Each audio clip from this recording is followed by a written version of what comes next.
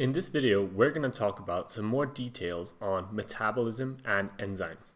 We're going to talk about metabolic pathways and how they can be chains or cycles, and then we're going to talk about what exactly enzymes do. So hopefully quite a quick video.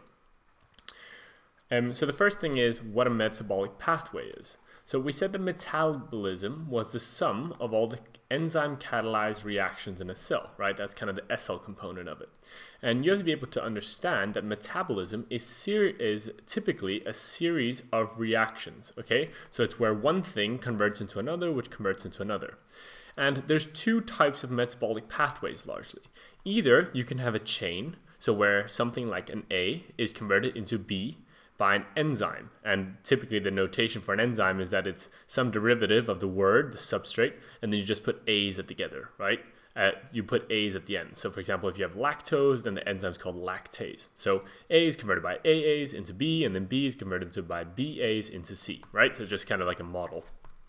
And so this is called a chain because one thing links to the next, which links to the next, but then the final product is different from the original substrate. So that's one type of metabolic pathway. And then another type of metabolic pathway is a cycle. So this is what we see in cell respiration. So things like the Krebs cycle or the Calvin cycle in photosynthesis, right? And what a cycle is just, well, you know what a cycle is, right? It's where you have one thing which converts into another, which converts into another, which converts into another, but eventually you get back to your original product, right? So that the Calvin cycle and the Krebs cycle are examples of this, which is why the IB wants to introduce this idea generally first. So you have enzymes, you have cycles, or you can have chains. And these chains or cycles are catalyzed by enzymes. So we're just going to have a little resume of what enzymes exactly do. So enzymes lower the activation energy of the chemicals reactions they catalyze. So let's break that statement down. So when you catalyze something, what you're doing is that you're speeding it up, okay? You're speeding up a reaction. So when A converts into B using BAAs, right? It doesn't mean that this reaction would never have happened otherwise. It's just that AA speeds up how quickly A can turn into B, okay? And they do this by lowering the activation energy. So we're just gonna have a look at what exactly activation energy is. Imagine you had two beakers, okay? And one of them was a little bit higher than the other one. And then in these beakers, you had a series of bouncing balls on the left-hand side, okay? And let's imagine that the goal of these bouncing balls was to get over this barrier and land in the other beaker, because the other beaker is lower to the ground. It is basically more stable to be in this beaker. Well, then only the bouncing balls that have enough energy to jump all the way over the wall can then land in this next beaker, right? Which means that that's kind of what's limiting how quickly these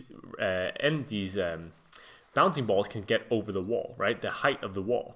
So what an enzyme does is that it effectively just lowers that wall, right? So I'm just gonna take a little marker here and then we're gonna make it white. So imagine you could reduce the size of this wall, right?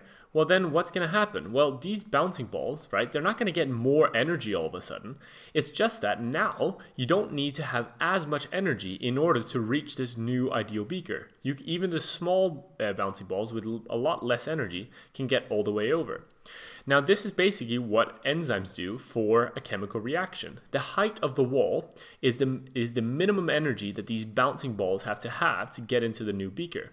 And its equivalent is basically the activation energy, right?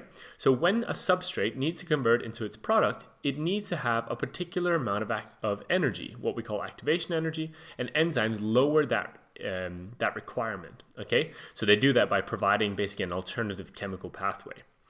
And so that means that the substrate turns into a product more easily and therefore more quickly. So by lowering the activation energy.